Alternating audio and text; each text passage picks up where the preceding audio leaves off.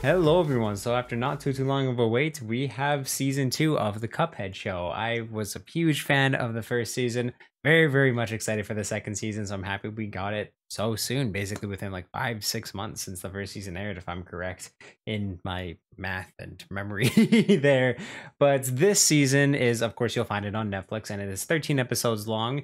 Each episode is kind of about 15 minutes long, but there's some longer ones that are close to 25 minutes in this. I believe there was 2 episodes that were about 25 minutes long in this. But yeah, lots of content to get into, talk about. But yes, without further ado, the Cuphead Show, Season 2. This is my review for it. Let's get into it. So of course, this series is more of just the misadventures of the impulsive Cuphead and his very cautious but persuadable brother Mugman, and of course, based off of the video game Cuphead. So again, I absolutely loved the first season of the Cuphead Show. I found that it just did an amazing job, just again illustrating who these characters are, where they come from, again, the origin stories of the villains. I found the music was great, the style of the show, the animation, everything like that was also good. Voice acting was incredible. All of that stays the same or elevates itself within this season. It's exactly what a season 2 should be. Just a step up, but more of what made, again, just the first season as great as it was. We get a lot more of the villains that we see from the DLC and, of course, the original video game.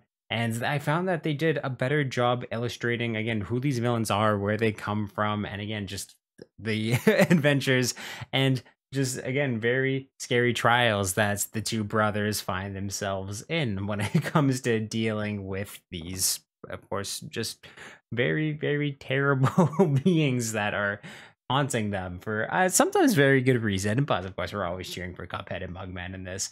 Found the humor this time around was a lot better, and it's just the animation style was a lot more flashy, a lot more, of course, too, just in ways very unique. I found there's a lot of inspiration that they're able to take from things like Looney Tunes. I found was one of the biggest inspirations that they went off of. But it's definitely, again, one of those shows that sometimes you watch it and you're wondering if this is actually a kid show because of how dark and brutal and scary some of the animation is. But it's something that I find easily kids can enjoy, might scare them a little bit, but adults can very much enjoy too because of the humor, how goofy it is, how dark some of it can get. And of course, too, just any fan of the video game will absolutely love what this show does. It just takes basically from the video game straight onto the small screen, I guess, for TV's sake.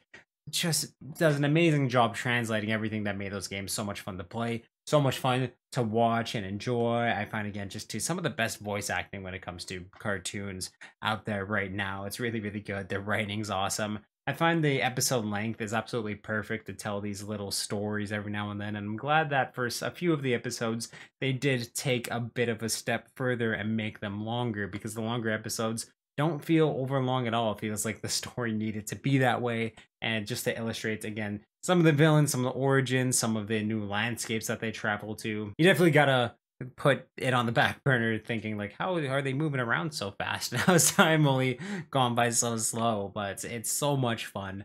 And again, they just do an amazing job. I really like too how they really, I mean, this sounds bad out of context, but make fun of like the body shape of all of these characters. They have a lot of fun just using elements of Cuphead and Mugman. Like there's one episode where they get strung up by their handles with knives and kitchen utensils on the wall.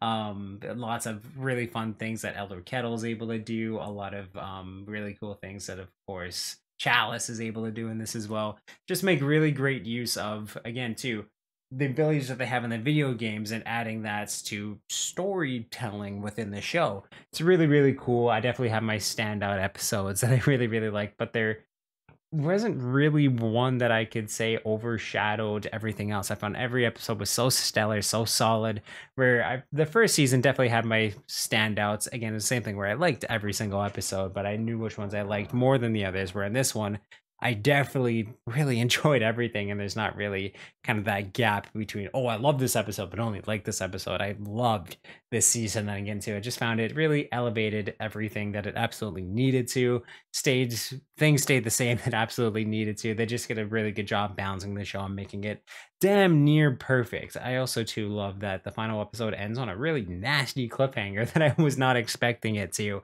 and it gets me extremely excited for season 3. That's maybe, I don't think we'll get by the end of this year, but probably early next year. Very excited for whatever they have in store because the animation style is so good. Again, just everything that goes into the show is absolutely magical. You can tell that they cared so much making the games of this, and that translates exactly the efforts and everything into making this show. It's so great and easily one of my favorite animated shows on Netflix right now. It's something that I highly have to recommend to anyone who's, especially if you're a fan of the Cuphead series, definitely watch this show again. It just elevates everything you're going to love about the games. And yeah, it's so damn good. So definitely add it to your watch list. It's very easy to binge through. Again, the episodes aren't too long. Very easy to get through, even if you want to watch it on 1.5 speed. You're not really going to miss anything. It goes through it very, very nicely if you're been in a time crunch, because a lot of TV and just, well, there's so much media coming out right now, but this is definitely something I think everyone should add to their list because it's just such a great cartoon, and everything amazing about like the old school cartoons makes their way and blends that really well with more modern day tropes and humor and things like that. Very, very fun, very awesome. And with everything taken together, I'm gonna have to give season 2 of the Cuphead Show a 9.5 out of 10. It was almost damn near perfect in my eyes, but I absolutely loved every single second of it. Really, really great. Again, just elevated everything that I absolutely needed to from the first season. And it's just gonna be one of my favorite animated shows of the year. Can't wait for season 3. Just can't wait for more. I hope this show keeps on going on and on and on and on because it's just that damn good. So if you've seen season 2 of the Cuphead Show, please let me know what you thought about it in the comments down below. And of course, if you like this review, definitely give it a thumbs up, and you can check out everything I do on this channel through the playlist down below, and I'll link them up top here for convenience sake. Thank you for subscribing and turning that little ringer on so you know when I upload new videos. If you want to check out the description of this video and on my channel bio, there's a link to the Media Mountain, which is my Discord where we talk about movies, video games, comic books, TV, pretty much everything that's awesome in this world. So you can definitely join that amazing community, help make it even more amazing than it is already. And yeah, just awesome, guys. Sky blue eyes, I see a world behind them. No more time sinking into the silence.